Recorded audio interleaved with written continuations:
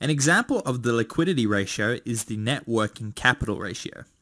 The net working capital formula is current assets minus current liabilities. We can get both of the current assets and current liabilities from the balance sheet. So let's calculate the net working capital ratio for the year 2018. Current assets is equal to $40 million minus current liabilities of $15 million, which is equal to $25 million. The unit of net working capital ratio is dollars.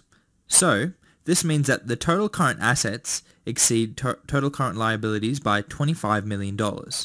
Consequently, the company can cover its short-term liabilities.